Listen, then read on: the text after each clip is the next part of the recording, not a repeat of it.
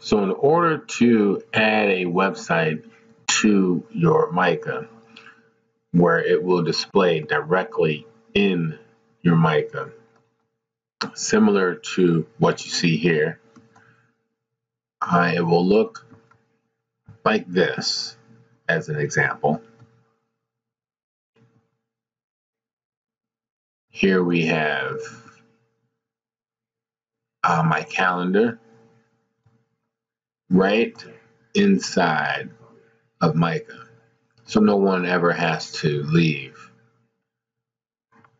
and they can go ahead and book with me and do whatever they need to do right from within Mica. So if you want to put your website or your calendar or whatever it may be, here's the procedure that you would do. First thing is you want to make sure that it's HTTPS right there. That needs to have the S. After that, it will work unless the site that you're trying to put in your Mica does not allow it. And here's how you do it.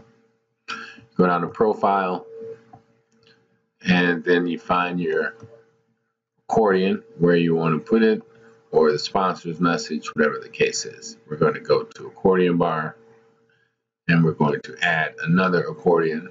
Yes, we want more than 5. And I'm going to scroll down. You can do this from your mobile, but it works best from a bigger screen. I'm going to put a label on it, and now we have a label on it. Click on the editor. We're going to click this little world box. It says iframe, and then we're going to paste our link. You want to have the whole thing HTTPS, etc., right?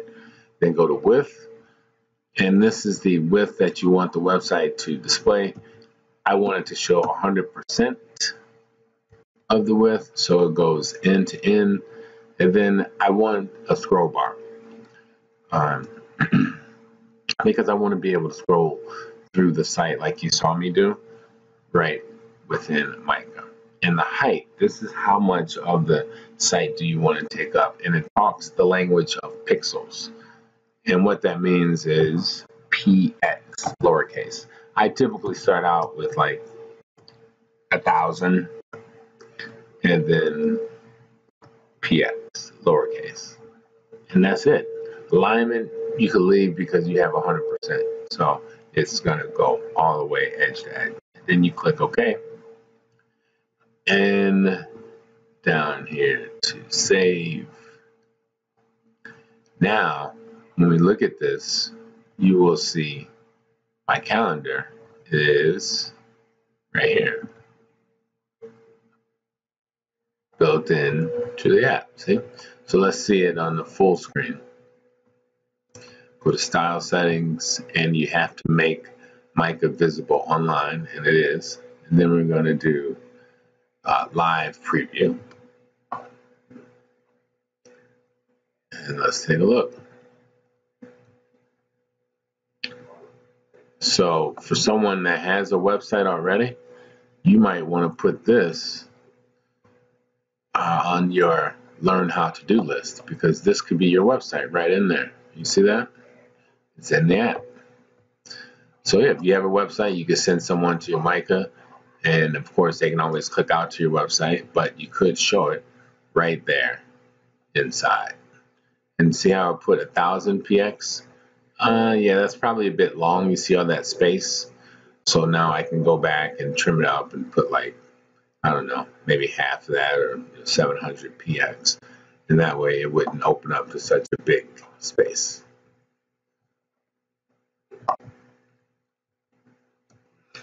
Okay, and I went back and changed it to 500 px so that you can take a look at how that looks, and look how much shorter that is. See, it's cleaner, so that's why you would do the px.